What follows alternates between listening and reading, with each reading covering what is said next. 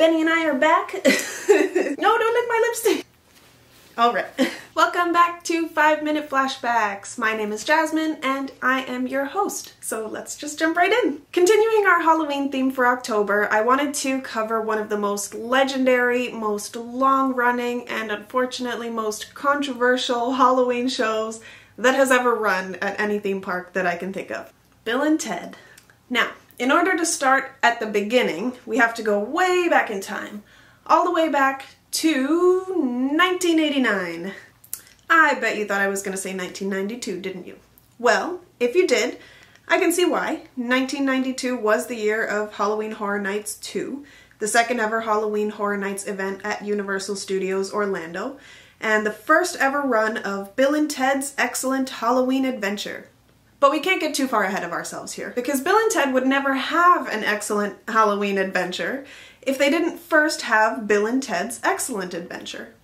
So back we go to 1989.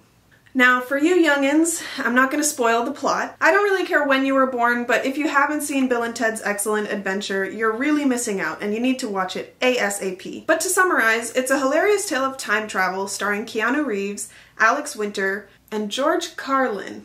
Like most great comedies, the film was panned by major critics at magazines and newspapers like Variety, the LA Times, and the New York Times following its 1989 release, with some calling it a, quote, painfully inept comedy. So naturally, it grew a cult fan base, and it wasn't long before a sequel came along in 1991. And so when Universal Studios was looking to expand and rebrand their experimental 1991 Halloween event for the 1992 season, since, side note and fun fact, a lot of people don't seem to know that in 1991, Halloween Horror Nights was actually called Fright Nights.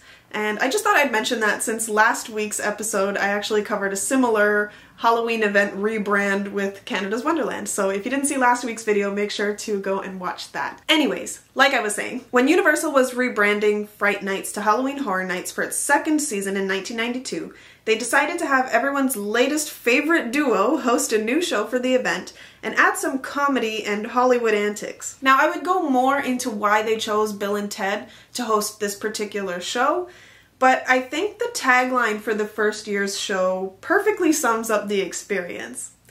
And the tagline was, quote, bodacious stunts and awesome surprises take you on a trick or treat through time. And if you've seen the movies, you'd know that there are no better hosts for a show with that kind of vibe than Bill and Ted.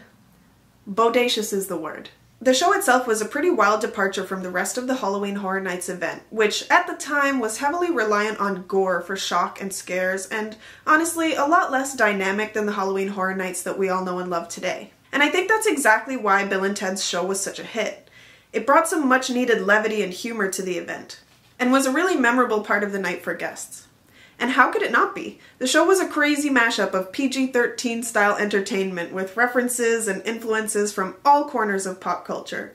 No IP was safe. And aside from the hanging event at Knott's Berry Farm, which was all the way in California, this was the only adult PG-13 and up style Halloween show at any major theme park on the continent at the time. But I'm getting ahead of myself, cause spoiler alert, we'll talk more about that next week. Anyways, like I was saying, no IP was safe from Bill and Ted at the time.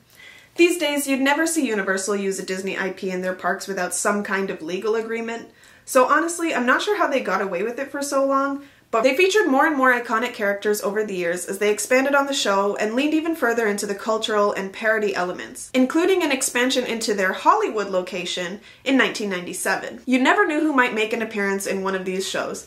Captain Jack Sparrow, Dr. Evil, Superman, and celebrity parodies like Usher, Miley Cyrus, Katy Perry, and even political parodies like Monica Lewinsky? Oh. This is the part where I talk about the controversy and the cancellation. Yeah. Alright, here we go. So we all know that there's a fine line between funny and offensive. And while for many demographics, Bill and Ted's show launched over that line multiple times. Some people took offense to the scantily clad and over-sexualized dancers, but I don't think that was the main or irreparable issue. For the Hollywood park, it was homophobic jokes in the show that got the show temporarily suspended right in the middle of its 2013 run. Permanently. Yes, it was a permanent, temporary suspension. It just never came back. And while it's unsurprising that my fellow Floridians never really got offended at all at the show, this is Florida after all. The show at Universal Orlando was also cancelled a few years later in 2017. Universal never gave an official reason for the cancellation, saying only, quote, "But now the time has come for these most outstanding dudes to find adventure in other places and other times." And I mean, it's an epic statement, but the lack of a clear reason from Universal left many speculating on the reasons for the show ending. Continued backlash over controversial humor, issues with the venue, finally being sued for copyright infringement.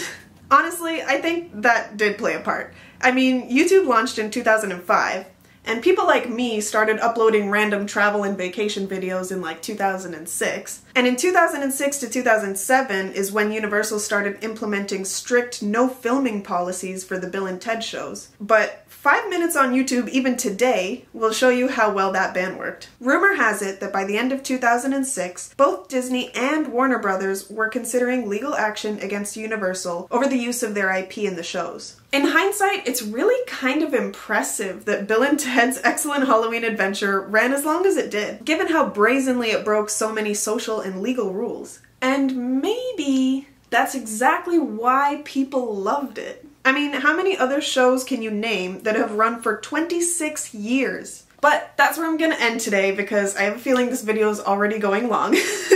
So please share your thoughts on Bill and Ted in the comments below, whether it's on the movies, the shows, your personal experience.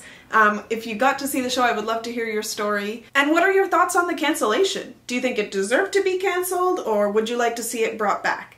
And if it was ever brought back, what kind of changes would you make? Let me know down below, and I will see you next Friday. Bye, everybody!